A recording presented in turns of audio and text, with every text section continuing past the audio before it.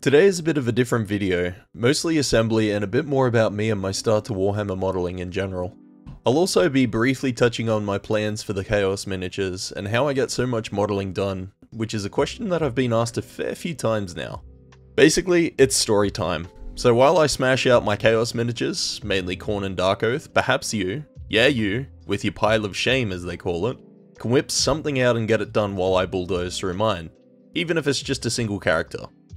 So on the agenda today is the main bulk of my Chaos as mentioned, but that includes a Vanguard of Khorne, a Vanguard of Slaves to Darkness, a few miscellaneous extra heroes, a Bloodthirster, and so forth. And now that I have, at the time of this recording, undercoded everything that's shown in the video, I'm sad to announce it's actually not done. Your boy just found a start collecting Khorne in the spare room stash and, well, I'll power that up to the others off screen. Now on the topic of this little, series I'm about to start with, I'm of course starting with the assembly while I give some story. The next one will be the layout for the board I plan on making for them to all sit on, aka fields of lava, with each model having a magnetized location for it on the display, and from there I'll most likely be doing unit by unit painting videos, which will probably not have any commentary aside from how I tackled it and what I used briefly.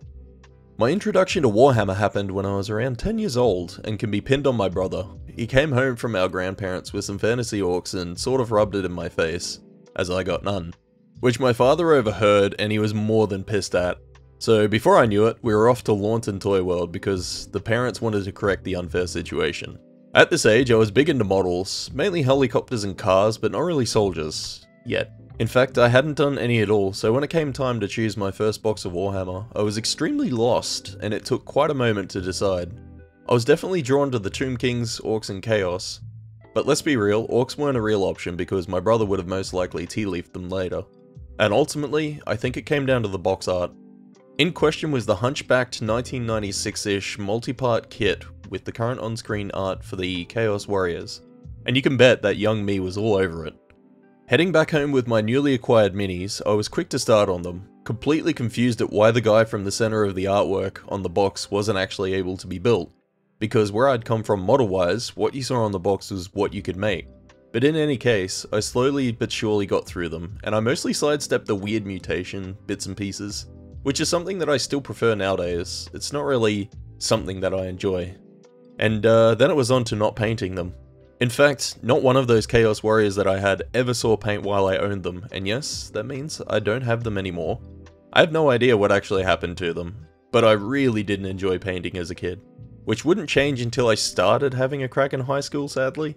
And that's where my love for Warhammer would actually take off. Somewhere around grades 7 or 8, my father picked up a 3rd edition 40k rulebook from some markets nearby, and they came along with some random, but really admittedly nice bits of terrain. And basically it exploded from there.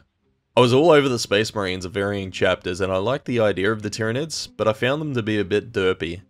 Looking at you old school Carnifex.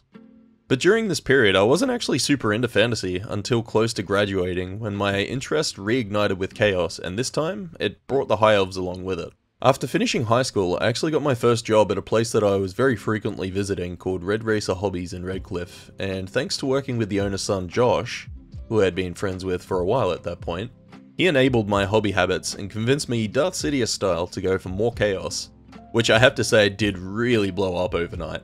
If I recall, in the span of a couple weeks I had Metal Chosen Command, Lord on Demonic Steed, 2 boxes of the new and improved Chaos Warriors, Hounds, Lord on Manticore, Archeon Metal, just a real big bundle, and as it turns out, this would be the actual closest I ever came to playing the tabletop game, with a nice fella by the name of Chris hand-holding me way through a game of Island of Blood, I think it was? High Elves vs Skaven, for the purpose of showing some new folks to the game how the game actually worked. Basically, I was paid to play the game with Chris for the newcomers' sake as they were starting out, and I have to admit, I had absolutely no idea what was going on or what I was doing. But I just simply moved the cavalry that came in the set around, and through a lot of winning dice rolls, which was fairly entertaining, I basically ran him off the board. Alas, that's where it ended. I never actually ended up playing or learning how to play properly, and I still really don't get most of it. Which hasn't really affected my love for the minis, despite some absolutely horrible decisions and things that GW has done over the years.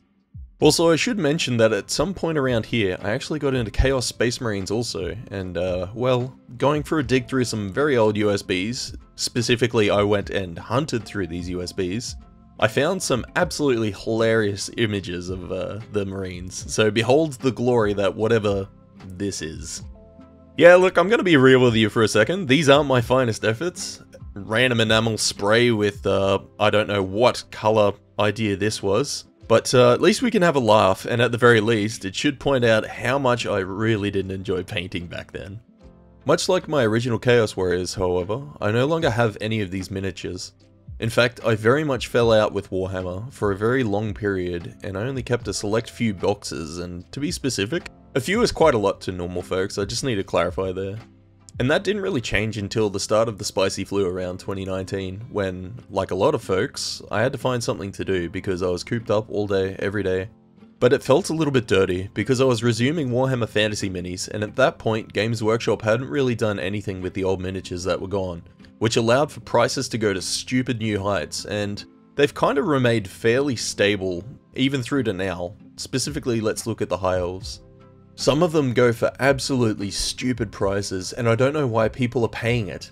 The re-release is just around the corner, and enabling this sort of behaviour is only bad for the community, so I guess it's time to talk about something that might be a bit of a distasteful moment in this video, but when they scrapped and in my opinion pissed all over the burning ashes of the old world, I went completely off their models and refused to buy any for years, even after the eventual return of the old world was announced pretty early on. And that was until they proved that it was actually coming, because I'd grown up with these miniatures and these books. I still have all of my fantasy novels, so to see it just get gutted the way that it did in the end times, that sucked. But to touch on Age of Sigmar, it's not my cup of tea story-wise. I can't speak to the game, because of course I don't play it, but it's no problem if you enjoy it. And yeah, when they properly proved the old world was coming, I actually picked up some of the AOS minis I like the look of, since what was taken was being returned. Which, to be fair, a lot of the AOS minis are actually stunningly detailed. Marathia is one that stands out. I very much loved the idea of getting her new form, and the older style mini that was more familiar to me, on foot. Also, side note, I'm really happy they've expanded the 4 sub-specific Chaos sects with so many models. And although I don't like 2 of them, flat, outright just do not like them, I'm still glad they exist. That's really good for the model fans and players alike, I feel. And with the old world coming back, I'd say there's a fair few AOS models that you're going to be able to sneak into your old world armies for heroes or flavor purposes. Anyhow, now you've got a bit of the how I got into Warhammer and why I'm doing the minis. And coming back onto what I'm doing here, as some of you may have seen, I did Scarbrand recently thanks to my best mate getting me Total Warhammer 3. Because I had such a blast playing it, and as a bit of a further nod to my playthrough, I do have a squad of Bloodletters unbuilt, and they're sitting there until last because I plan on sort of doing a regiment of renown, like what you get in game, and they're slowly releasing minis for AOS I've seen that also have the tag Regiment of Renown. So mine will be the Rowdy Tradies.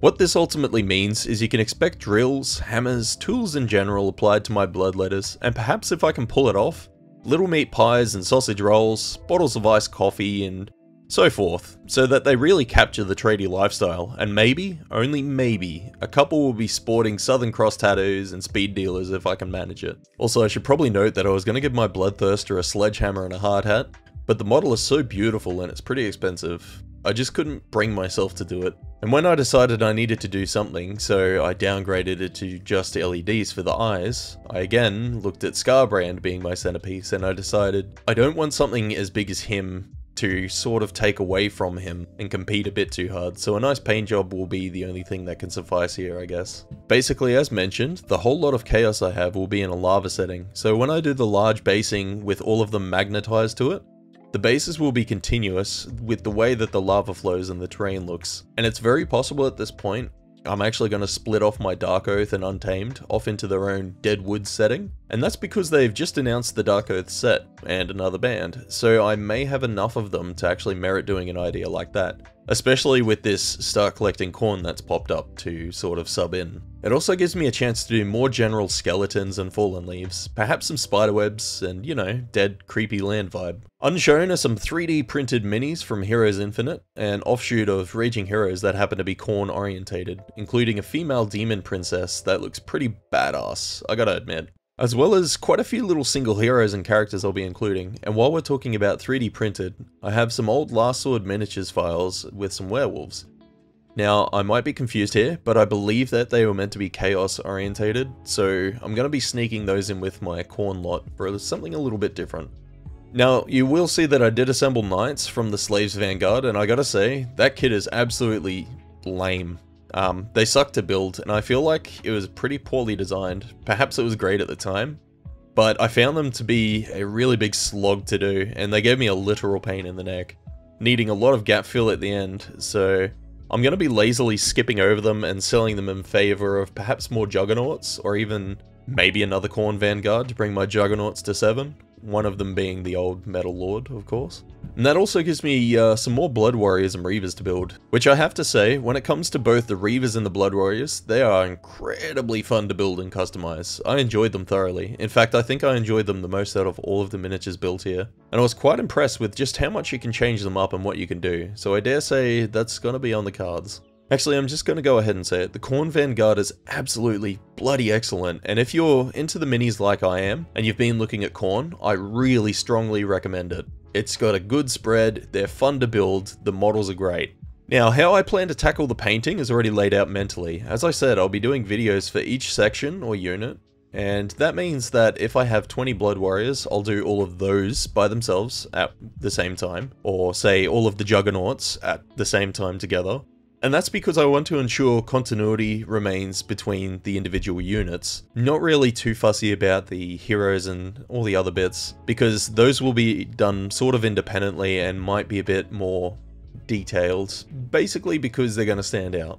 In terms of a paint scheme, I'm going to go for an obviously traditional Khorne look, but perhaps slightly modified. There's a few things that I kind of want to tinker with after doing Scarboy, so we'll have to see how that turns out.